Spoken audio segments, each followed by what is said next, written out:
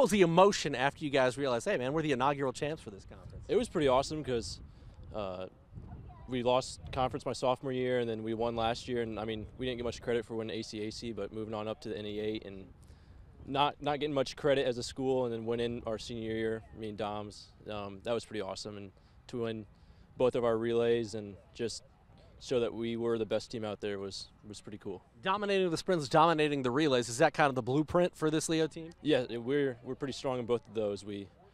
Our relays are, all of them, as you can see, they're pretty good. Our sprinters are good. Our mid distance is good. So that's how we get our points and win the meets. Do you feel like you're just kind of a solid all-around team?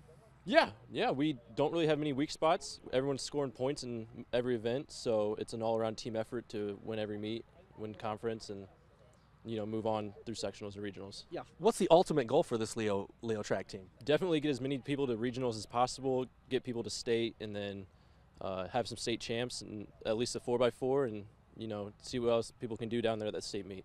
All right. Anything else you'd like to add? No, that's all.